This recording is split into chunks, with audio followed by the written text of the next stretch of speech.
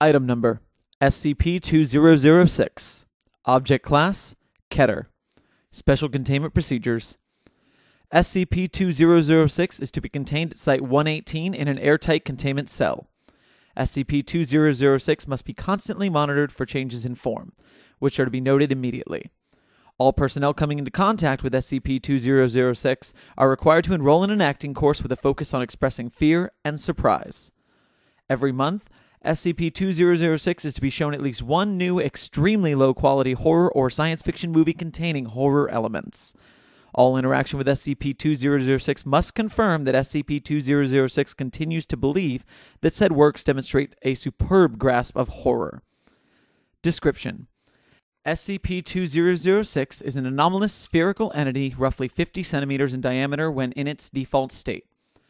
SCP-2006's stated goal is to cause feelings of fear and/or horror in as many humans as possible. To accomplish this purpose, SCP-2006 possesses the ability to change its shape, mass, volume, density, chemical structure, and voice to any form that it desires. Currently, there is no known way to damage SCP-2006. The extent of its shape-shifting abilities is unknown and is currently thought to be unlimited. Currently, SCP-2006 has demonstrated a fondness for taking the form of various entities and villains from the various horror and science fiction movies that it has witnessed. The most common form that SCP-2006 has taken is that of Ro-Man from the 1953 movie Robot Monster. SCP-2006 is capable of speaking even when it possesses the form of an entity that is normally unable to speak. SCP-2006 will generally attempt to startle and/or scare any individual it comes into contact with, but after doing so, will become affable and friendly. The reason behind this is currently unknown. Although SCP-2006 has repeatedly stated its goal of causing as much fear as possible, SCP-2006 is a poor judge of concepts that cause fear in humans and constantly searches for new methods in which to accomplish its goal.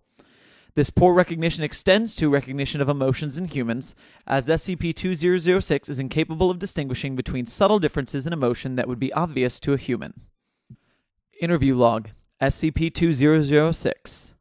Interviewer Dr. Loof. Interviewee SCP-2006. Dr. Loof enters the room. SCP-2006 is seen crouched near the door.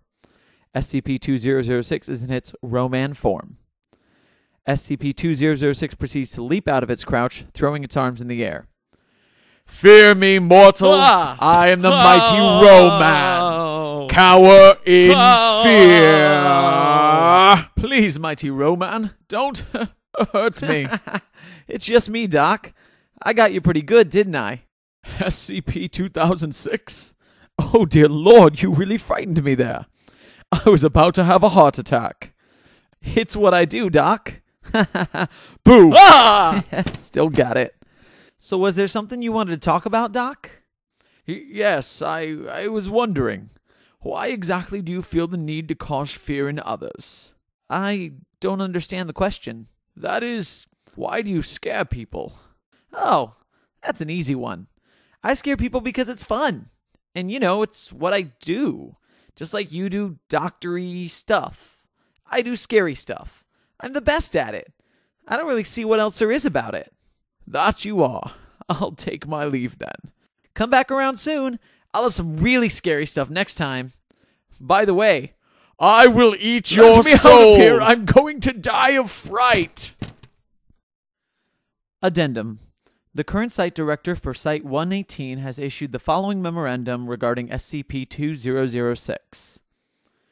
I have been getting reports of some of the lax behavior regarding SCP-2006. Many personnel have been heard laughing at SCP-2006 during surveillance when it watches a new movie, or when it attempts to scare individuals. Some personnel have been heard questioning why SCP-2006 is classified as a Keter entity. I am here to remind you that a Keter entity is a Keter entity, regardless of how innocuous it may seem. No, SCP-2006 is not a rampaging demigod, nor is it a regenerating super lizard. However, it possesses the same level of danger as any other Keter that the Foundation has contained. Think of SCP-2006's purpose. It wishes to scare people.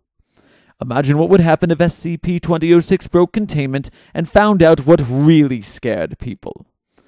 Imagine if it saw the horror and fear of war, or the concepts of paranoia or phobias common to each and every human being. Imagine if it found out the true horror of a nuclear holocaust or an XK-class scenario. Now couple that with an entity that possesses shape-shifting abilities with no known limits, and you'll understand why it's classified as Keter. All personnel mentioned above have been suitably disciplined.